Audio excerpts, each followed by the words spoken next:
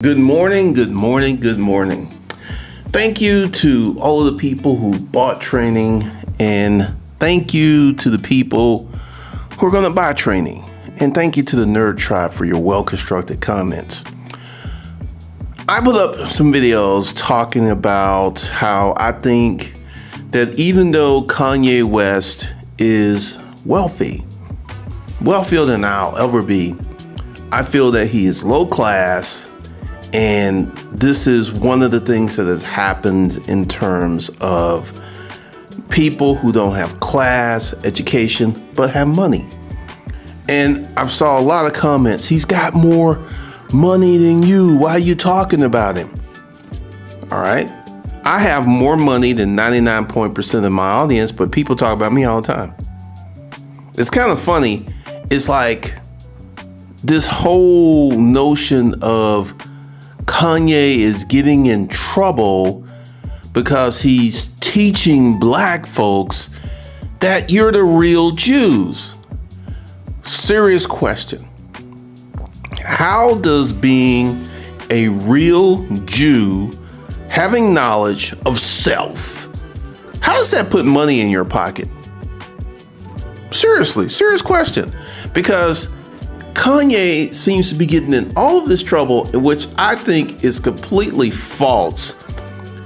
Kanye and Hurricane Katrina, Kanye and Taylor Swift. Kanye has been a loose cannon since his career has begun. I don't think that Chase shut his account because he's teaching black folks you're the real Jews. Now, also, let's kind of talk about this. I don't personally think that black folks are the real Jews. And I will go back to Africa to make my case. I believe Africans are, in some parts, because, you know, Africa is a continent that's composed of 54 countries. But Egypt, the place of the pharaohs, the place with the pyramids, that's in Africa. So if Kanye was trying to teach black folks that part of your history, because once again, this is only a segment of the African continent, a segment of the African population who descend from the Egyptians, that, hey, you were the pyramid builders. You had science, you had math, you had things that have disappeared. If Kanye was teaching that, I would be like, I don't think he would even get in trouble. Kanye was attacking Jewish people, and Jewish people have power, money, and position. And, you know, you can't mess with Jews. You can't mess with gays. It's getting to the point you can't even say a fat chick is fat. So in this morning conversation, I want you to give me an intelligent, well thought out thesis of Kanye is teaching black folks they're Jews. Now, Louis Farrakhan, Nation of Islam, taught black people how to be entrepreneurs, how to build.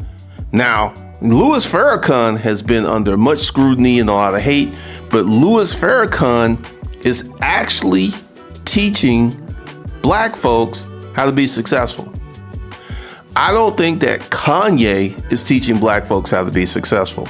And once again, I'm gonna say it again, please put in the comments, how does the information that you are a real Jew changes your life? It's like, oh yeah, oh, I'm a real Jew? For real? Ooh, how does that change your life? This is what I call black folk tomfoolery. That, you know, every time, you know, Kanye brings a lot of bad press, misfortune to himself because he's reckless. He wants to just say, I think a lot of people like Kanye because he says things that they think, but they can't say. But once again, please put in here, how does knowing that you're a real Jew impact and change your life? Let's hear it. Let's hear it, because That's kind of like me telling you that if you go to medical school and you become a doctor, you're going to make a lot of money. You have that knowledge. We all know that if we become a doctor, we all know if we become an actor, we all know if we become a starting NFL quarterback that was drafted in the first round, we're going to make millions of dollars. We already know that. How does having that knowledge without the practical application do anything for you? Anything. I'm just curious. I am really looking forward to the comments on this because I'm asking a serious question. I'm not trolling. I want to know, how does knowing that you, and once again, I would totally differ. I don't think black folks are the real Jews, and this is why. When we came from Africa, they took us from a multitude of tribes. And there was some people who maybe were Egyptian or, there were so many tribes, there were so many lost connections that we are mutts. Those of us who are in America today are mutts. We're a combination of many tribes, many races, black, white, Asian, Hispanic. We're mutts. So from a biological perspective, it's kind of hard to say that you're the descendant of such and such from it, because essentially, if you put it all together, the average black person is white, black, Hispanic, and Asian from a genetic perspective. Don't believe me? Once again, go to YouTube and look at the color of Africans. They're typically dark, but those of us in America, we're not dark.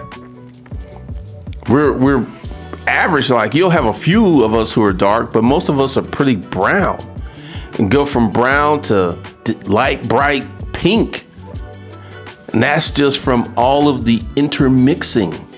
So from a significant lineage standpoint, because we have been interbred, there is no purity of the race. That's the concept I'm looking for. There's no purity. Black folks are mutts. American blacks are mutts. We're so mixed up. Like, you could probably go to an African village and they can trace their lineage from their first forefathers because they don't have this dilution. So putting that in there and then going ahead and say, we the real Jews. Really? I just don't see it. But let me know your opinions, thoughts, and comments.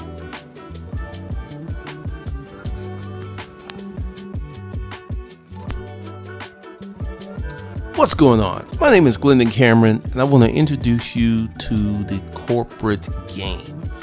What is the corporate game? The corporate game is a collegiate level educational portal that will teach you how to have your best version of your life. I got a question. What would you do if you had the money that you needed to have the life that you wanted to have? And for the average American, an additional $3,000 per month makes a huge difference. So this is the collegiate level corporate game, teaching you things about business, money, corporate structures, business credit, all of that, plus a lot more. Now, here is the deal. You can start a business. You can do it with the right level of training and the right level of execution. And here's the thing that you have to understand. Starting this business is going to take time.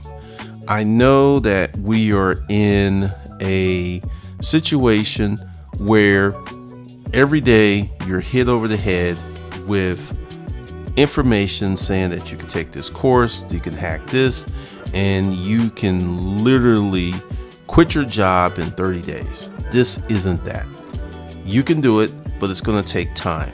And one of the things is, and this is something that I never hear anyone talking about, is that you have to change who you are to go ahead and to set up a situation where you can become a corporate citizen.